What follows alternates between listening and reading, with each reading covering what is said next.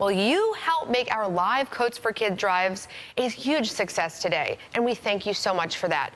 Thousands of winter coats were donated and will be given to needy families for free. News 4's Rachel Mondovi shows us how people made the most of their Giving Tuesday.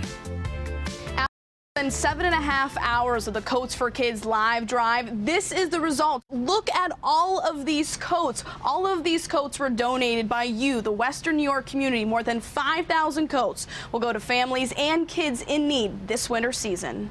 Wow, thank you very much. Yeah. Coat after coat after coat. We hear it all the time. Buffalo is the city of good neighbors, and when you see it like this, you really believe it. We need to share. We need to help each other and take care of everybody. Tuesday, it became reality when more than 5,000 coats were donated for the Coats for Kids drive. Colvin Cleaners was there when the tradition started 22 years ago. Have you seen this kind of turnout before? Not like today. Today was really incredible. Western New Yorkers started dropping off coats, winter scarves, and gloves as early as 5 a.m.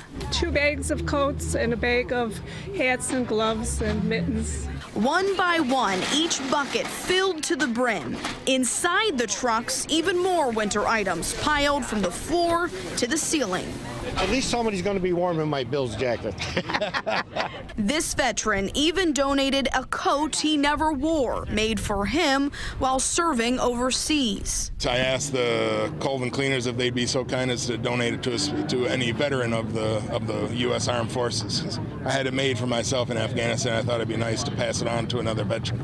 Each item will be cleaned, sorted, and passed on to someone in need. A cycle of warmth wrapping around the Queen City. Wonderful feeling. It's hard to even put it into words. Thank you, Western New York.